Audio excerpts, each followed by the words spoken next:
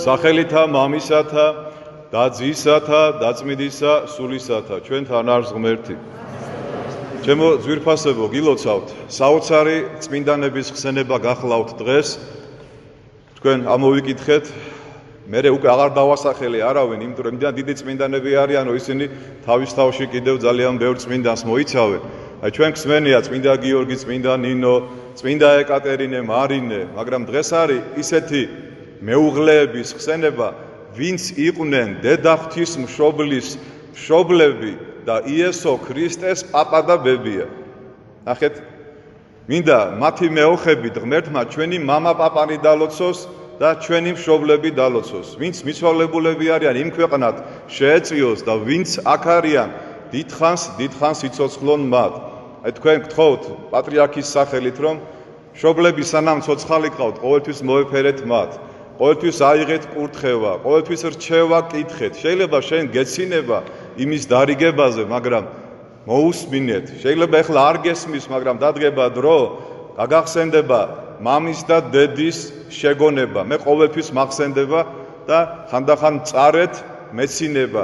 როცა ცოცხლები იყვნენ კი უჯერებდი, მაგრამ უფრო მეტი დაჯერება შეიძლებოდა. მათ ცხოვრებას თქვენ წაიკითხავთ, ეხლა მე აღარ შეუდგები, თქვენ იცით რომ გუშინ თიშობლისშობა ვიზეიმეთ, ეს ნიშნავს რომ საეკლესიო ახალი წელი კიდევ ერთხელ მინდა მოგილოცოთ, ამიტომ დაიწყო საეკლესიო ახალი წელი 14 სექტემბერს ინდიქტიონი, ეს ნიშნავს იმას რომ ჩვენ უნდა დავიწყოთ სულიერი საფუძვლიანი სწავლა განათლება. ეს არის აუცილებელი ჩემო კარგებო. 1924 წელს პარიზში ჩატარდა ოლიმპიური თამაშები, ანუ ოლიმპიადა. და იქ იღებდა მონაწილეობას 100 მეტრ ესე ვთქვათ სირბილში ბრიტანელი სპორტსმენი, რომელიც წარმოშობით იყო შოტლანდიელი. და როცა მოიწია ვისი გასვლის პერიოდი, მოძებნეს და ვეღარ ნახეს იქ. ეძებეს და ნახეს ტაძარში. იყო პროტესტანტი, პრესვიტერის შვილი, მაგას არანაირი მნიშვნელობა არ აქვს. როცა კითხეს რომ შენი გამოსვლის დრო მოვიდა, რატო არ მოხვიდე, წარმოგიდგენიათ რაზეა ლაპარაკი? ოლიმპიური თამაშებზეა ლაპარაკი. ხო იცით ოლიმპიადა რა არის? სახელი, დიდება და ბევრი ფული. ეს ყველაფერი გვერდზე გაწია ამ კაცმა და ლოცულობს. და ეუბნებიან რომ სადახარ წამოდი ჩქარა. დღეს კვირა დღეაო და კვირა დღეს ლოცვაზე აღმატებული არაფერი არ არისო. აი თუ გინდათ რომ თქვენი ცხოვრება, თქვენი წელიწადი, თქვენი ოჯახები, თქვენი სულიერება იყოს აღმატებული და იყოს ნაყოფიერი, კვირას ყველაფერი გვერდზე მიყარ მოყარეთ. ყველა საქმე, ამაზე მეტი საქმე არაფერი არ არსებობს. რომ შენ კვირას ეზიარები თუ არ ეზიარები, დაღლილი ხარ თუ დასვენებული ხარ, უნდა წახვიდე. ეს ნარიყალა იქნება სიონის სამება უახლოეს ტაძარში და თუ ვერ მიდიხარ და შეუძლოდ ხარ, ადექი და წაიკითხე ან დაუჯდომელი ან პარაკლისი, ან იესო ტკბილის ლოცვა მაინც თქვი. მოკლედ, არ გააცდინოთ კვირა დღე, ჩემო ძვირფასებო. და აი ამ ადამიანის ეს ქმედება იმდენად შთამბეჭდავი აღმოჩნდა, რომ 1980 წელს მოსკოვში, როცა იყო ოლიმპიადა, ისევ ჩვენ მაშინ პატარები ვიყავით, ეს კი გვახსოვს ნამდვილად, ერთმა იგივე ქვეყნის შვილმა, შოტლანდიელმა, თავისი გამარჯვება 100 მეტრზე სირბილში მიუძღვნა ზუსტად აი ამ ადამიანს და დამავიწყდა. ეს ადამიანი კი არ დამარცხდა, თქვა, დღეს ვერ გამოვალო, მაგრამ ორშაბათს გამოვალ 400 მეტრზე ვირბენო და ოლიმპიის ჩემპიონი გახდა 400 მეტრზე სირბილში, ყველას აჯობა. და მისმა თანამიმამულემ რომ გაიმარჯვა, სახალხოდ გამოაცხადა, რომ აი ამ ჩემ გამარჯვებას უწირავ იმ ადამიანს, ვინც თავისი სულიერი ფასეულებები დააყენა ყველაზე წინ. სპორტზე, დიდებაზე, ფულზე და სახელზე. და შემდგომში 91 წელში გადაიღეს ფილმი ცეცხლოვანი რგოლები, რომელიც ოსკარის მფლობელი გახდა და აი ამ ადამიანს მიეძღვნა ეს ყველაფერი. რატო გავაკეთე ამ ხელშესავალი, ჩემო კარგებო? თქვენ ხო ტვინს იჭყლიტავთ, რომ რანაირად, როგორ შეიცვალოს ჩემი ცხოვრება, როგორ ვიყო უფრო კარგი, ბედნიერი და წარმატებული, როგორ და კვირას იყავი ეკლესიაში. ოღონდ ისი არა, როგორც ზოგიერთები ახლა. მოდი სულით და გულით და მიიღე ლოცვა კურთხევა, მიიღე დალოცვა, მიიღე ზიარება, მიიღე მადლი და ყველაფერი დაალაგდება შენ ცხოვრების გარშემო. აბა კარგად დაუკვირდით, ყველაზე ძალიან თანამედროვე ადამიანს რა აკლია ჩემო ძვირფასებო. ხა იტყვეთ სიყვარული კი, მადლი კი, ბევრი რამე აკლია, მაგრამ როგორც მამები ამბობენ, ყველაზე ძალიან ადამიანს დღეს აკლია სიჩუმე და სიწყნარე. ერთი იერარქიულად აღმატებული ეშმაკი, ესე ვთქვათ, უფრო ქვემდგომ ეშმაკს ასე დარიგებას ადლევთ. მოგესალმებათ, რომ იქაც არის იერარქია. არის დიდი ეშმაკი და არიან პატარა ეშმაკები, ხო? რომ იხმაურეო, ხმაურის ეშმაკი იყო ეს პატარა ეშმაკი. რაც შეგიძლია, ბევრი იხმაურეო, გეცნობათ ეს ხმაური, ხო? დიდი ქალაქები ხო ღამე იწყებენ ცხოვრებას. შუქები ინთება, ღამის კლუბები, დისკოტეკები და მიდის ხმაური. და ეკითხებ, რატო უნდა ვიხმაურო? იმიტომ რომ ხმაურში სინდისის ხმა ადამიანს არ ესმისო. როცა სიჩუმეა, მაშინ ესმის ადამიანს თავისი ცოდვები, თავისი სინდისი მაშინ ამხელს. ერთი ფილოსოფოსი ამბობს, რომ სულ სხვა არისო სიჩუმე და სულ სხვა არის სიწყნარე. სიჩუმე ეს არის, როცა არაფერი არ ახმაურობს და არავინ არ გიშლის ნერვებს და რაღაცეები არ აბრახუნობს.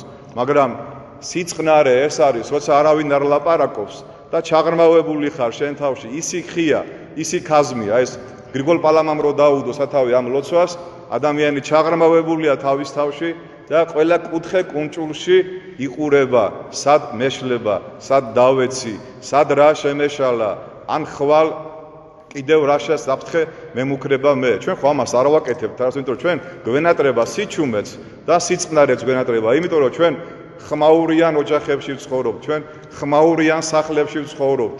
აი გუშინ ძალიან ძვირფას ადამიანებთან ვიყავი ტრაპეზზე ოჯახში და ერთ ადამიანს მეუღლემ დაურეკა მესმის გვერდზის, რომ კერძი გავაკეთე და როდის მოხვალო ცხელი დაგახვედრო. გესმით, რამდენ კაცს ეს სიტყვები თქვენ არ მოგისმენიათ უკვე დიდი ხანია. და მეორე იქ ვინც იჯდა, ცრემლები წამოუვიდა და რა გატირებს მეთქი და სორსთან გაყრილი ვარო მე. 10 წელია უკვე. გესმით ადამიანებო, რა ცოტა უნდა ადამიანს რომ თავი იგზნობს ბედნიერად და გახარებულად. კი არ უთქვია რაღაცა წამოეხლა ღამის კლუბში წავიდეთ და რაღაცა ელემენტარულად როდის დაბრუნდები, რომ ცხელი კერძი დაგახვედრო. აი ამაზე ქალებო, დედაკაცებო, მეუღლეებო, იფიქრეთ. აუცილებლად იფიქრეთ, რომ რა ცოტა უნდა ადამიანს, რომ სიმშვიდე, სიყვარული, სიწყნარე და სითბო კონდეს ოჯახში. და აქედან ეწყება ყველანაირი ბედნიერება, აქედან ეწყება ყველანაირი სიხარული და ბედნიერება, რაც დღეს ძალიან ბევრ ადამიანს აკლია. ჩემ პატარას სესილიას სკოლაში აუხსნეს კაჭკაც როგორ უნდა მოეტაცებინა წიწილა და კრუხმა როგორ წაართვა თავისი შვილი და თვალი როგორ ამოკორტნა კაჭკას. ეს არის მოკლე შინაარსით იგავი სიყვარულზე. და ბავშვმა ვერ გაიგო და მასწავლებელმა კითხა, რომ ვერ გაიგეო სესილიაო, რომ აი ეს როგორი სიყვარული გამოამჟღავნაო დედამ. სიყვარული კი გამოამჟღავნაო, მაგრამ კაჭკაცო თვალი რო ჩაულურჯაო, არ ეთკინაო იმასო. ხვდებით, ჩემო ძვირფასებო, ბავშვები სადაწვდებიან? ჩვენ ხო ამას ვერ მიხვდებით, რომ შენი სიყვარული სხვა არ უნდა დაზიანდეს და შენი ქველმოქმედება იქნება თუ შენი ცხოვრება იქნება, უნდა გაითვალისწინო ყველაფერი. რამდენად აღმატებულია ქრისტიანობა ყველაფერზე, ჩემო კარგებო, რამდენ რამეს უნდა დაუკვირდეს ადამიანი. და როგორ დაუკვირდები, თუ ცოდნა არ გექნება, თუ მოძღვარი არ გასწავლის, თუ შენ არ დადიხარ ეკლესიაში, თუ შენ არ აქვს საღი და ჯანმრთელი ურთიერთობა შენ სულიერ მოძღვართან. აი ამას ვითხოვთ თქვენგან, ჩემო კარგებო, ამას გემუდარებით, გეხვეწებით. გუშინ გიორგი ცინცაძის შვილი იყო და მისი საქმრო ამოსული და ვისაუბრეთ ჩვენ მომავალი ქორწინების, მომავალი ოჯახის შესახებ. რა ბედნიერებაა, ხო?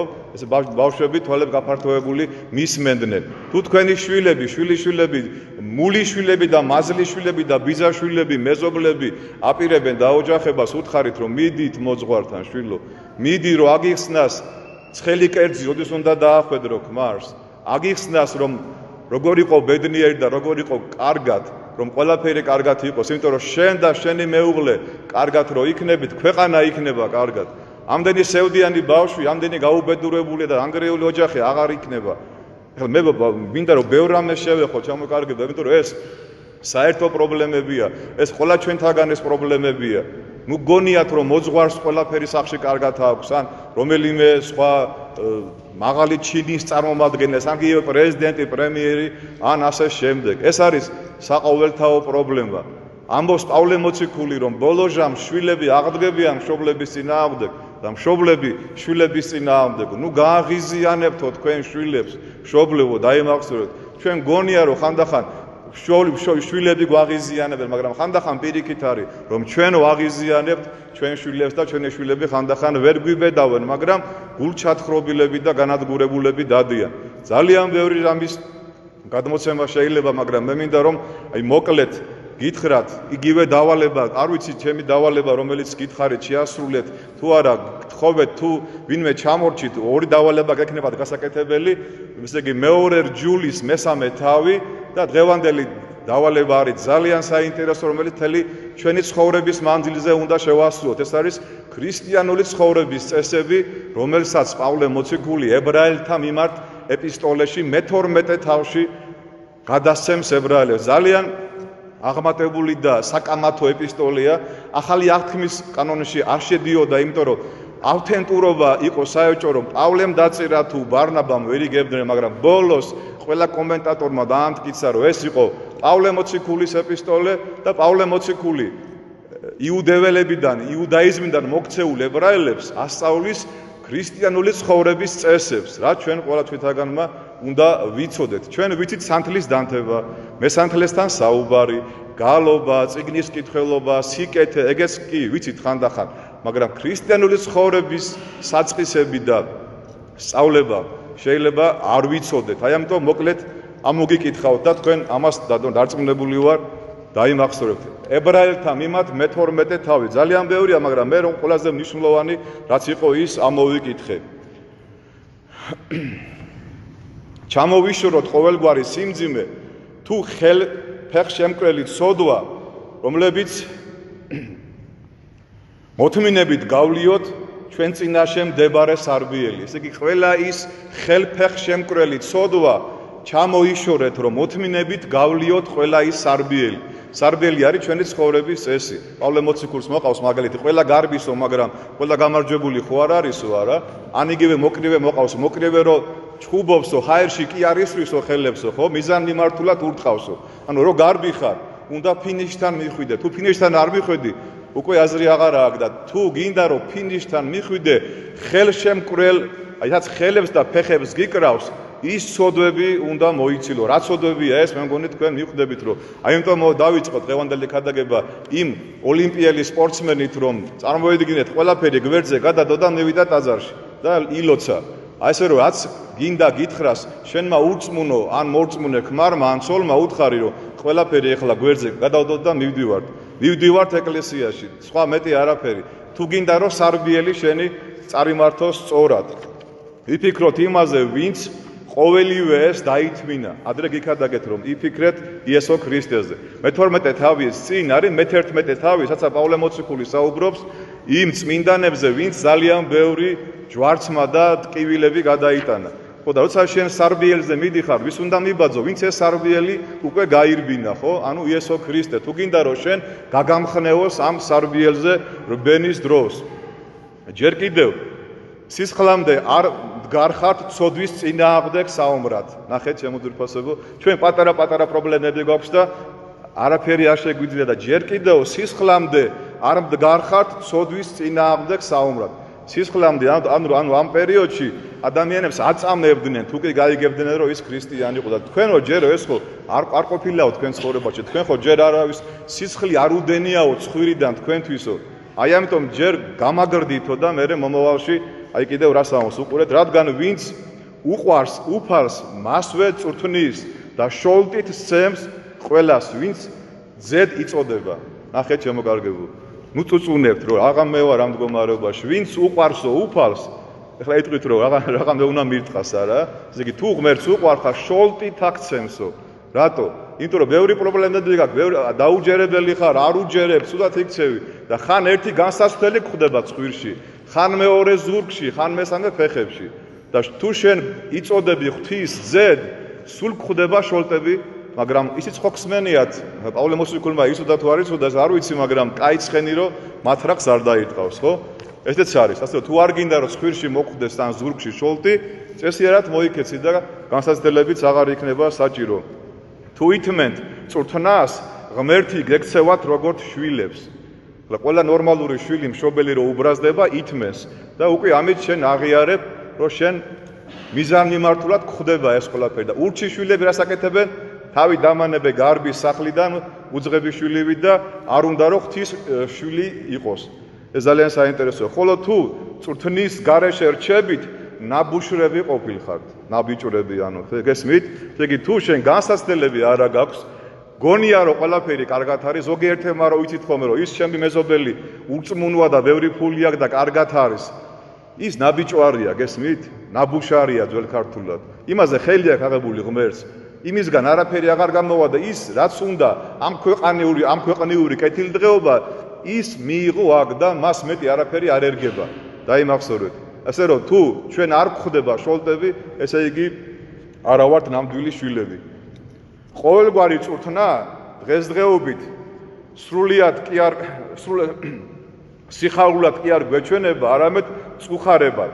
შემდეგ მის მიერ მივიღებთ სიმართლის ნაყოფს, რაც არის მშვიდობა.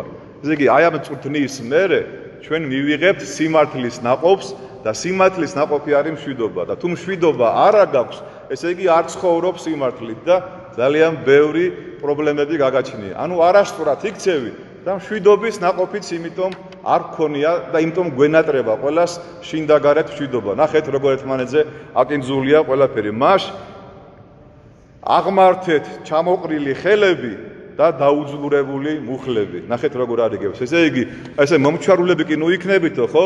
აღმართეთო ხელები და დაუძლურებული მუხლები გამართეთ, თუ გინდათ იყოს მშვიდობა, თუ გინდათ იყოს სიყვარული, თუ გინდათ იყოს ყოველივე კარგი ის, რაც ჩვენ გვინდა რომ ღმერთმა მოგცევთ. ნუ ვიქნებით ნაბუშრები და ვიყოთ იესო ქრისტეს ძეები მადლით და წყალობით. ჩვენთან არის ღმერთი.